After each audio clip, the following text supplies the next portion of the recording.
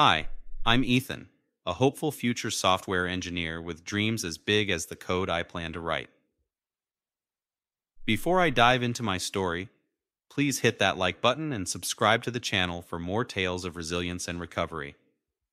Now, let's get into it. As I leafed through college brochures on my desk, the excitement was extreme. I had been coding since I was 12, and nothing was going to stop me from getting into one of the top tech schools in the country. My parents always promised they'd support my dreams. That college fund, tucked away since my first birthday, was supposed to be my golden ticket. Mom, Dad, I've narrowed it down to my top 3 schools. I'll need to start applying for scholarships soon, but it's good to know the college fund has got the rest covered, right? I asked one evening over dinner, my voice filled with a mix of nervousness and excitement. There was a pause, heavy enough to fill the room with an invisible weight. Mom looked at Dad, her eyes pleading him to speak. That's when I knew something was off. Ethan, we need to talk about that, Dad finally said, his voice unusually shaky. Jake's been in some legal trouble, and we had to use the money to bail him out. It was the only way to keep him out of jail. The words hit me like a freight train. You used my college fund? All of it? My voice cracked, the plans I had meticulously laid out starting to crumble.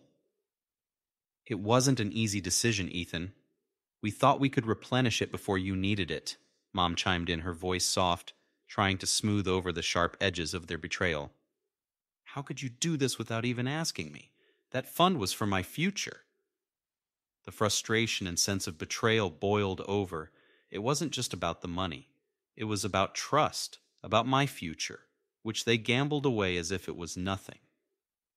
Son, we're your parents. We thought we were doing the best thing for the family. We promise we'll fix this. We'll find a way to help you with your college expenses. You've always said we were a team, but it feels like you're always Team Jake. What about me? What about my dreams? The hurt was overwhelming, and it was clear that my dreams were secondary to bailing out Jake over and over. We are sorry, Ethan. Truly we are. We'll make it right. Mom's voice was almost a whisper, her eyes moist with unshed tears. As I stormed off to my room, their promises echoed hollowly behind me. That night I lay awake, staring at the ceiling, my mind racing. If I was going to make my dreams a reality, it was clear I'd have to do it on my own. This betrayal wouldn't define me. It would propel me. From that moment on, I vowed to succeed, no matter what it took. My journey was just beginning, and I was ready to face it head on. Next day, I took my decision to leave the home and start from scratch. I began to start multiple jobs part-time to save for my study. Several months later, I could start my study while working. It was past midnight, and while most of my classmates were probably asleep, my night was just getting started with a coding project due in the morning. Ethan, are you coming to the study group tonight? We're reviewing for the midterms, my roommate Mike asked, poking his head around the corner. Can't. I've got a shift at the cafe early in the morning, then straight to my internship, then classes. I'll catch up on studying tonight, I replied, my eyes never leaving the screen. Man, you're always working. Don't you ever take a break? Mike's concern was genuine, but he didn't understand the full weight of my situation. Breaks are a luxury I can't afford, I said, with a half smile, trying to lighten the mood. The next morning, after pulling yet another all-nighter, I was behind the counter at the cafe, brewing coffee and managing sleepy morning customers. The smell of roasted coffee beans was a stark contrast to the sterile electronics I dealt with in class. This was my reality, juggling work and school with no financial safety net.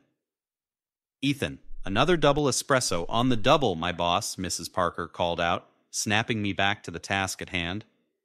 Yes, ma'am, I responded, my hands automatically working on the order.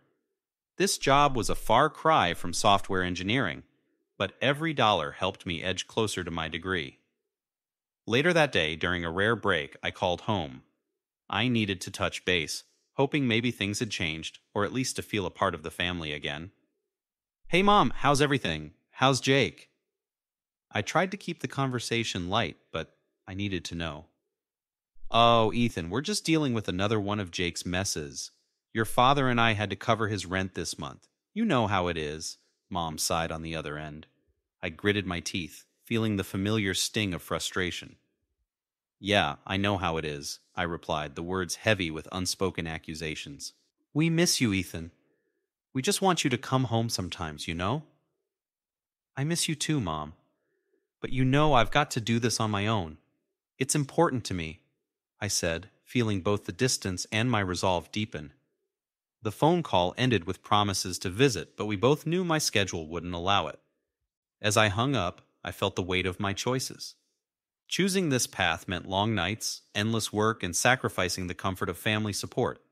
But with each job, each class, each project, I was building something more valuable than anything my college fund could have bought me: my independence and self-resilience. That night, as I returned to my dorm to face another project deadline, I was not just working towards my degree. I was proving to myself, and maybe to my family, that I could make it on my own terms. This journey was mine, forged from betrayal, but heading towards a future I was determined to shape. 5 years out of college, I sat in my well-appointed office at a leading tech company. My nameplate reading, Ethan, Senior Developer, prominently displayed on the desk. The late afternoon sun cast long shadows across the room as I reviewed lines of code on dual monitors. The sharp ping of my phone broke the concentration. Dad's name flashed on the screen. "Hey, Dad, what's up? Everything okay?" I answered, my voice mixed with anticipation and caution. "Ethan, your mother and I need to talk to you about something important. Can you come by this weekend?" Dad's voice was tense, a familiar unease settling in the pit of my stomach. "Sure, I'll swing by. Is it about Jake?" I prodded, bracing myself for what I suspected was coming. The weekend visit felt like stepping back in time. Sitting at the kitchen table, where I'd done my homework years ago, the same table where they told me about the college fund. Mom and Dad exchanged nervous glances. "Ethan, we're in a bit of a bind. Jake's gotten himself into trouble again, and we've maxed out helping him. We need loan. $50,000 should cover it," Dad finally said, his voice a mix of embarrassment and desperation. I felt the room spin slightly as old wounds tore open. "You're asking me for money? After everything with the college fund?" "Son, we wouldn't ask if it weren't serious." "He's your brother," Mom interjected, her voice pleading. "Jake has been nothing but a black hole for your support, and you've let him be one. And now you want me to fund that?" My voice rose with each word, the betrayal fresh as if it were yesterday. "Ethan, we're family. Sometimes family needs to help each other out in tough times," Dad reasoned. "Helping is one thing, enabling is another. I worked my tail off to get where I am because you chose to bail out Jake instead of supporting my education. I learned to be self-reliant. It's time he did the same," I countered, my resolve hardening. "Ethan, please, we're begging. Don't turn your back on us now." Mom's eyes were brimming with tears. Turning my back felt like the hardest thing I'd ever do. "This isn't just about money, it's about a pattern, one that you continue to support. I'm sorry, but I can't help you, not this way." The drive home was long and silent, my mind a whirlwind of emotions. I had stood my ground, but at what cost? The rift between us felt wider than ever, but deep down I knew that breaking these toxic patterns was the only way to truly help Jake and myself. The rest of the evening was spent in contemplation, the decision weighing heavily on me. Yet, amidst the turmoil, there was a newfound strength in standing up for what I believed was right, even if it meant standing alone. The buzz in the tech community was electric as I walked onto the stage at a major industry conference to announce the launch of the Ethan Scholarship Fund. My heart pounded with a mix of pride and nervous anticipation. "Ladies and gentlemen, I'm here today not just as a software engineer, but as someone who believes deeply in the power of education. The Ethan Scholarship Fund will provide financial assistance to students who, like myself, have faced significant financial barriers to their education," I declared, the crowd nodding and clapping in support. After the announcement, at the networking event, I was approached by an array of industry professionals and journalists, each eager to discuss the scholarship fund. "Ethan, what inspired you to start this scholarship?" a reporter asked, her recorder poised. "I know firsthand how tough it can be to fund your own education. I believe no one should have to choose between their dreams and financial reality," I explained, the memories of my own struggles lending sincerity to my words. The article hit the newspapers the next day, and the reactions poured in. My phone was abuzz with notifications and calls, some from strangers praising my initiative, and some from colleagues who wanted to contribute. At a family gathering a few weeks later, the topic inevitably came up. Mom and Dad were there, and the air was thick with unspoken words from our last encounter. "Ethan, we read about your scholarship fund. It's a generous thing you're doing," Mom said, her tone careful, a hint of reservation lingering in her voice. Dad chimed in, "It's a lot of money to give away, Ethan. Are you sure it's the best use of your resources?" Helping others succeed is absolutely the best use of my resources.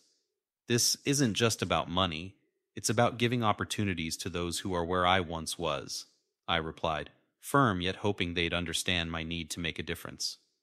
My Aunt Lucy, who had always been supportive, smiled warmly at me.